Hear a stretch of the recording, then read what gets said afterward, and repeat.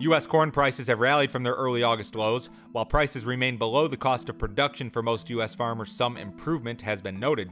We've seen a slight shift in the supply-demand situation in recent weeks. Dryness has built across the Corn Belt, resulting in reduced crop ratings. The state of Iowa, in particular, has been problematic due to drought in the west and high winds in the east that damaged millions of acres.